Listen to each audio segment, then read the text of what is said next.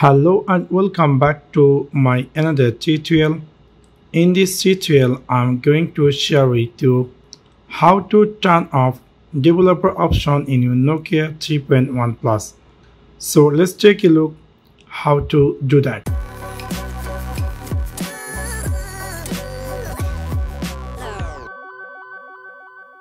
Somehow or some cases you might be turned off or turn on developer option. In this case, you might be want to, after done successfully, you want to turn off your developer option in your Nokia 3.1 Plus. So in order to do that, you need to the device settings section. After click on settings section, you scroll down and then you will find here something called system. After click on system, click here advanced and then you will find here developer option. In upper side, you can easily see turn off developer option. So after you click turn off, your phone developer option going to be disappear. So in this way, you can easily enable turn off developer option in your Nokia 3.1 Plus. So that's for now.